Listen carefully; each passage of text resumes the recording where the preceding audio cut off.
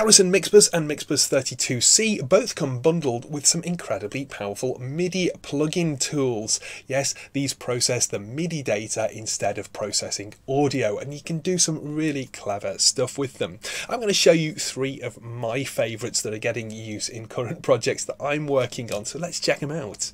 First up, we have the MIDI Enforce Scale plugin. It's really super simple. There are only 3 controls. Let's have a closer look. Filter channel. We're not going to worry about this today because I tend to record only 1 channel worth of MIDI on each individual track, but this allows you to identify specific channels in a multi-channel MIDI recording.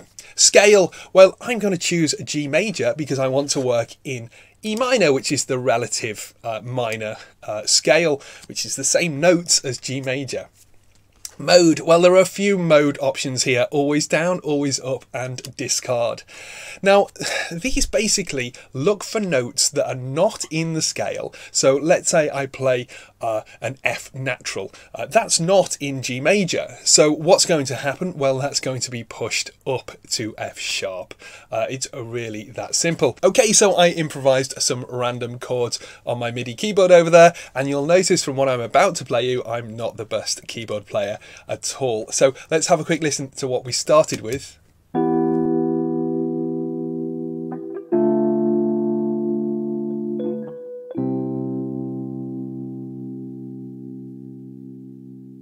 Okay, really not very nice to listen to. But let's engage that MIDI Enforce Scale plugin.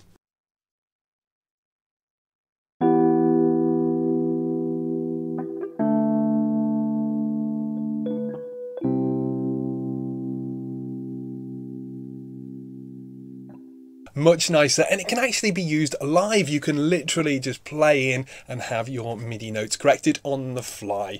MIDI Strum. This is a really useful plugin that allows you to create guitar style strumming, everything from jingly jangly guitar playing through to classical guitar or even harp like effects. So let's have a listen to that same chord progression played with the MIDI Strum plugin.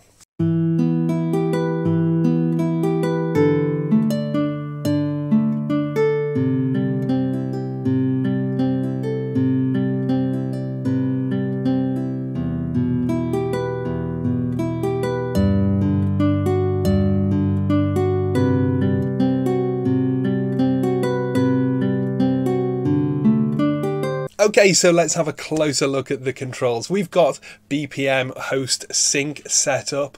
We can choose the strum direction as if we are actually playing a guitar. We can choose alternate, always down, always up and down, eighth notes, up and down beats. All sorts of options there. There's a note collect timeout that identifies whether something is part of that strum pattern or not. And we can also change the strum duration. So I'm going to pull that strum duration right down, make it really short, and you'll hear the difference.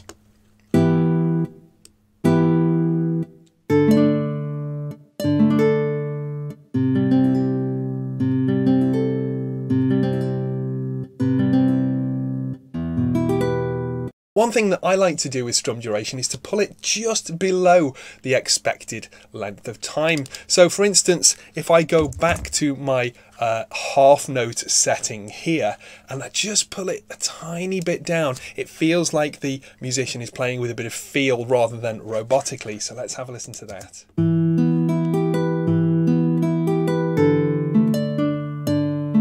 We've also got strum acceleration that indicates whether the virtual musician is speeding up as they go through those strings. We can even have a velocity change so they can become more aggressive or less aggressive as they're playing the higher notes. Finally, let's look at the MIDI end tap delay. This is exactly what it says on the tin. It's a tap delay for MIDI. So instead of actually delaying the audio as you would with a normal plugin, it actually repeats the MIDI notes at lower volumes. Let's have a quick listen to the sort of thing it can do.